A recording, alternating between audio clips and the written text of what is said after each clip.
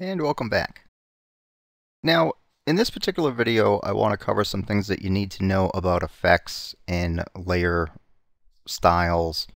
And I want it to be its own video because I don't want to make the other sections of the videos very long or ridiculously or unnecessarily long. I also want to do it because I don't want you to later have to sift through all sorts of kind of things or try to remember where certain things are. And like this, as well as, say, like the pen tool, I don't want you to have to go through a different video to get to the content. Okay? So, that being said, let's get right into it. So the first thing that I want to do is create a new image. I'm going to press Control N on the keyboard and hit Enter. Now I'm not going to fill this with a regular color, I'm just going to do a gradient. So from corner to corner, drag a selection, and there we go. Full screen, press F twice, zoom in with Control plus, and now I'm at 100%. I'm going to press B for brush, and I'm going to create a new layer. And I'm just going to put a dot here. Now the first thing I want to cover is the difference between opacity and fill. So the opacity is going to be your entire object, including any kind of effect that you have on it, while fill is just the actual color that you have. So I'm going to take the fill down to 0. And I'm going to double click this layer. And be sure to double click off the lettering or it's going to think that you want to change its name. So click outside there. And now we get its layer styles properties. So I'm going to just go ahead and I'm going to try for like a raindrop effect here. That's something that uses a lot of different kind of these effects. So I'm going to go ahead and click on Drop Shadow. And I'm going to set its, let's say, distance down to maybe 1 or 2. 2 I think looks good. I'm going to change the size also down to 2, but I'm going to do it by typing it in there. And I'm going to go ahead and give it an inner shadow. Also, right now you can see that the ring is kind of only out here. I want the whole drop to appear, so I'm going to give it an inner shadow, which will capture that other side. And first of all, before I go any further, there are many tutorials out there, and especially for something like a raindrop, I'm sure that they all do better than what I'm going to do. But my point is really to just touch on layer styles and give you an idea of what's going on, but most importantly, to teach you to teach yourself. And if you're out there following tutorials, including this one, and you're just trying to make a mental note or writing down what setting did what, or what I had my settings, a lot of tutorials out there want you to learn the wrong way. Or, I won't say want you to learn the wrong way, but the way that they're designed teaches you the wrong way, because you'll have something like a written one, you'll say, do as I did here, and now do as I did here. And that's terrible because you're not learning a damn thing. Okay? So no matter what you do, always explore, experiment, see what does what, play around with the different blending modes, and, again, start at the top and then use your mouse wheel to cycle through them and see what works for you. And let's see here while I'm in here doing this, actually. I like soft light. That kind of gives me a nice blue glow around here. And let's see what else. Always go through them all. You might think that, oh, this is perfect, but then there might be one even more perfect down the road. So I did like soft light out of them all. So I'll keep that. And I'm okay with the distance and everything else for now. I'm going to go to Inner Glow. And why I'm choosing Inner Glow is because I want just a little bit more of an outline around it. I could use something else. I could use Stroke for what I want to do, but Stroke is outside. I want inside, so I'm going to do Inner Glow, change it to black. And I'm going to go ahead and, let's say, maybe increase its size a little, maybe 7 or so. And I'm going to go through these also and see what I got for choices. Darker color, maybe.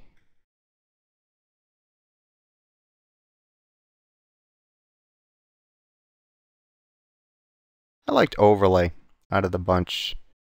Pretty sure it was overlay. Yeah, overlay I kind of like. The opacity, I'm going to bring down probably around 21-ish. Now I'm going to go to bevel and emboss.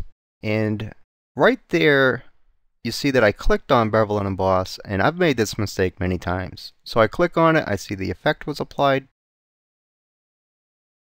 and then I immediately come over here and I start making setting changes, but I don't pay attention to up here, and right now I'm still in the inner glow properties because that's the one I have selected. So sure, I just checked this one, but I'm not there. So you need to make sure that you always click on the actual blending style or layer style.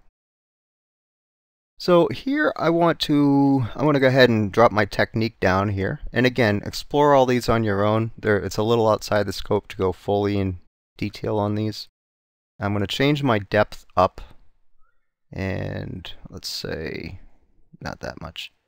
Let's say 205 for now. Size I'm going to bring up also, and yeah, right now it's not looking like a raindrop, it's looking kind of like a pencil. But let's say around 18. But now I'm going to make this more curved or softer by softening it. And let's just crank that right up there. Now, I don't want the black here, because it's not looking like a raindrop. It's looking cool. It's looking like maybe like a rivet. And I'm going to change its color here for shadow. So you have shadow and you have highlight. And again, without the bevel and emboss, with the bevel and emboss. So you can see the highlight is up here, and then the shadow is down here. And even without using these layer styles or effects, you can actually create these same things with just using paint. And that's a really good way to learn. So I'm going to go ahead and set this to actually white. And that looks good to me. That is starting to give that white appearance. Now let's say that you had an image, and with doing a paint, you know, if all you do in Photoshop are paints, I totally have to urge you to try to do other things. If you're at the pub one night shooting pool or anything like that, and something catches your eye, like say a glass of Guinness, and you want to, you know, you look at that glass and you see the condensation and the beads running down it. You know, that image you might look at and say, ooh, I bet I can create that in Photoshop. Try to. Or grab a picture off the internet, you know, and try to like duplicate it. That's where you're really going to learn. You know, just like, you know, with any of the tools, that's the best way to do it. So let's say up here I had a gold poster or something in my image to where the light source might be influenced by. Then I would want to like grab like maybe my highlight mode, click on it, and come over here and sample, you know, whatever it was. Or in this case, since I do have a blue background, I'm just going to go ahead and sample that background. And I'll say OK. So that's now my highlight. And I could do the same thing with this one too. Now I have a gradient here. So I'm going to go ahead and go way down here. And I don't like the look. I'm going to go back to white. But you get the idea. Now, shading goes, the lighting aspect of it. Now, this right here is very important, and this right here, this global lighting, is extremely important. But when you're looking at the dial, your source being the center dot here, and the crosshairs is your sun, or your light source. So as you move that around, you could see that the highlight and the shadow change. So you want to play around with these, and the closer you are to it is the altitude. So if this were flat here, and this was the horizon, or the grass, or whatever, up here being the sky, you have the sun rises and it goes through its course of the day and then sets. So that's what altitude is pretty much. So you can set the angle, or I'm sorry, your altitude, you can set that and your angle by moving this little cross here closer and further away from your key point. And in following tutorials, of course, somebody might say, you know, do these settings like I did them. So you just type them in there. It's much easier. But I'm going to just go ahead and play around here for a minute. And I want that nice little droplet I had. And I'm going to move that out. And that looks about good, which was pretty close to default. I think its default was 32 altitude. So I'll just go back to that for now. I'm going to go into my gloss contour. And I'm going to cycle through these. And this is a very cool thing. I get a lot of really nice effects out of using these. People might think that I spend years on like some of my metal textures, when actually it's just a particular contour. So doing good paints is really all about knowing where to find good resources. I'm going to go back to the original. And I'm going to hit OK. And now here we have all the effects.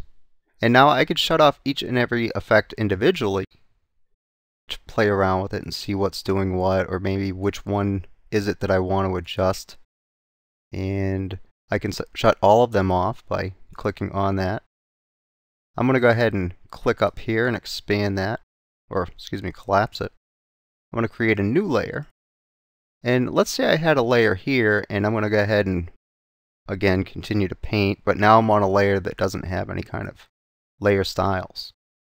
But let's say I didn't want to go through it now and do all them layer styles. Well, I don't have to. I can go ahead and press Alt, come over to this effects, left click and drag, and you see how it changes to the double arrow? And then just release. Bam, there it is. And now if I drop this one's fill, you'll see that it now has all the layer styles applied to it. If you wanted to delete effects, just grab the effects and bring them down into the trash can. Now, I'm going to go ahead and delete that layer. And once you have an effect applied like this and you have the fill turned down to 0, what you're basically doing is like the title says, and that's painting with effects. So now I'm just painting with effects. Let's say, for instance, I'm going to undo that. I'm going to create a text layer now. Press T on the keyboard for that. And I'm going to just start, let's say, Arial. I'm going to just say anything. So there we go. I'm going to set this to bold and click on my movement tool. Get this out here. Press Ctrl T to make that bigger and hit enter. So I'm going to rasterize this so it's no longer text, and I'm going to lower the fill on it, and I'm going to now grab this effect and bring it over to it, and there we go. Now I have a nice cool watery name. It's transparent, I can see behind it, and there we go, we're off to the races.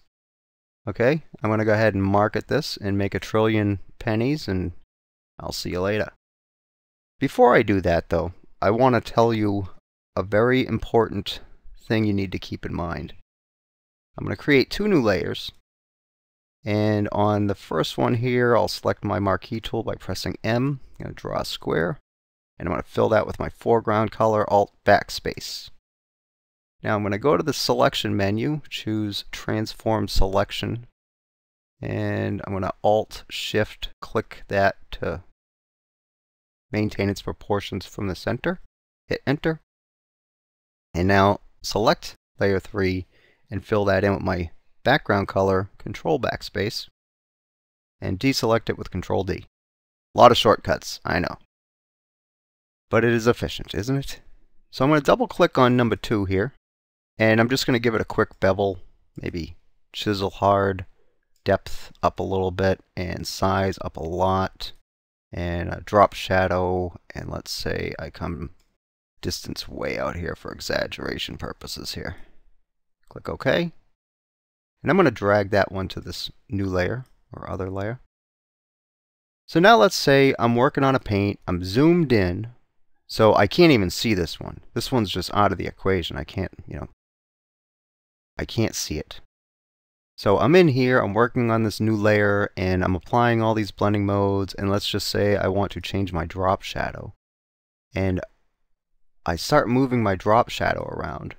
Now you see what's happening? I'm changing the shadow to it, and not only it, But if I have, and I often do, have over 100 layers, and I have global lighting on, that's what it's doing. It is changing the effect to every layer that I have a layer style applied to that has global lighting checked. So I will probably reiterate that many times, but you have to really know when you're doing your paints that this is your enemy and you do not want it on. It's great to have on certain things, certain images.